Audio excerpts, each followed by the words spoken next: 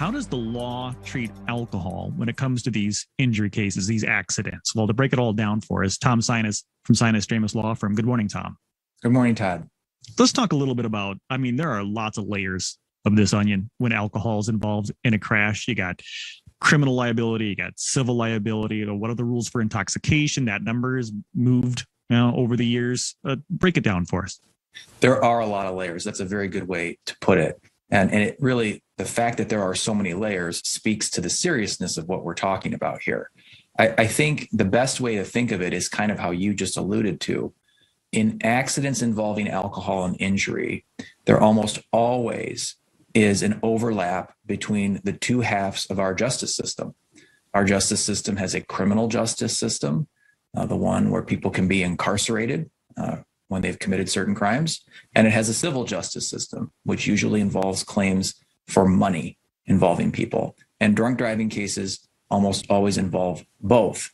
As people, I think, commonly know, in our criminal justice system, we have standards for when someone is criminally liable for operating a vehicle under the influence.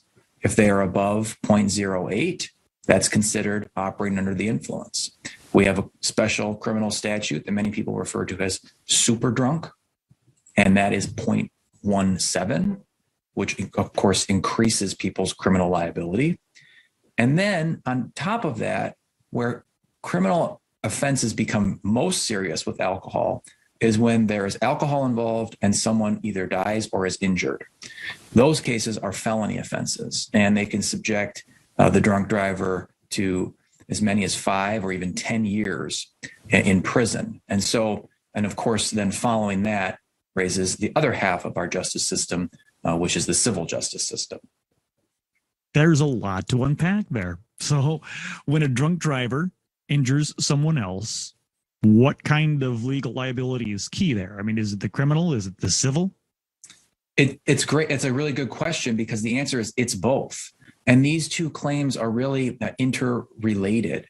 So, for example, under our civil law, we recognize that if someone has committed a criminal violation, then that criminal violation is evidence, and oftentimes conclusive evidence, that the driver was negligent, was careless. So by operating under the influence of alcohol, you've established liability most likely in a criminal and civil case. There are then overlapping monetary fines. Of course, there are court fines and court costs for drunk driving cases. There also can be very serious claims for restitution in a criminal case.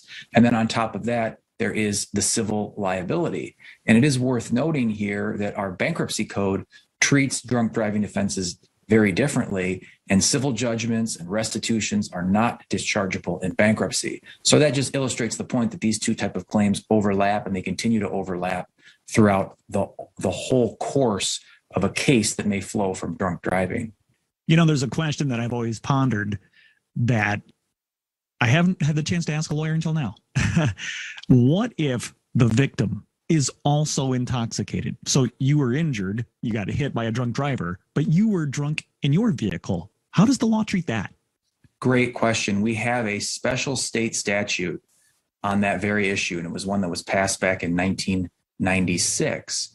And what it says is that it is an absolute defense in a case for death or injury if a person was intoxicated and their intoxication was more than 50% the reason for their injury or death.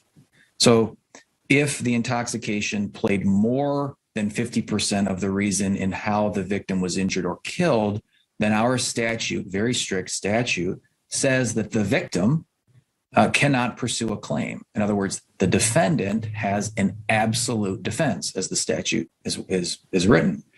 That raises the other question, well, what if the victim's intoxication is less than 50% of the reason for the event that caused the injury or the death? Well, in that case, the victim's recovery in a civil case is reduced by the percentage of their fault. So let's just make up a hypothetical number and say that the victim's damages were only $100,000, and the jury or the judge concluded that the victim's intoxication was 45% of the reason for the event that caused the injury. Well, the victim's recovery, you would reduce it by 45% of that $100,000.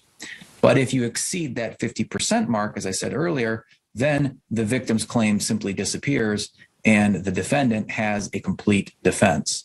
So you are correct to wonder, because it is an unusual question, but it does happen where you have a case where the victim is intoxicated and perhaps the defendant is intoxicated. There are also cases where the defendant is not intoxicated and the victim is. And this statute and the case law interpreting it is generally how this is dealt with under Michigan law.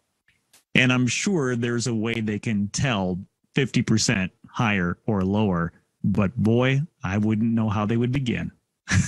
That's a really good question. It isn't oftentimes easy to resolve. And if it can't be resolved, the jury usually will be the one to decide that question. Sometimes the parties will let the judge decide that question. You're right. Sometimes it can be more obvious than others. Sometimes it's more subtle. So that's a way of saying these cases involving alcohol, we started by talking about how serious they are when you're thinking about the most obvious kind. But any type of injury or death case that involves alcohol on either side of the case is something that requires a deep level of analysis of both the facts of the case and the law that applies. Well, as always, I learn something every time we talk, Tom. I appreciate the answer. It's fascinating stuff. If people want to learn more, how can they get a hold of you? They can find us online at www.sinusdramus.com. They can shoot us an email at info@sinusdramus.com, or they can give us a call at 616-301-3333.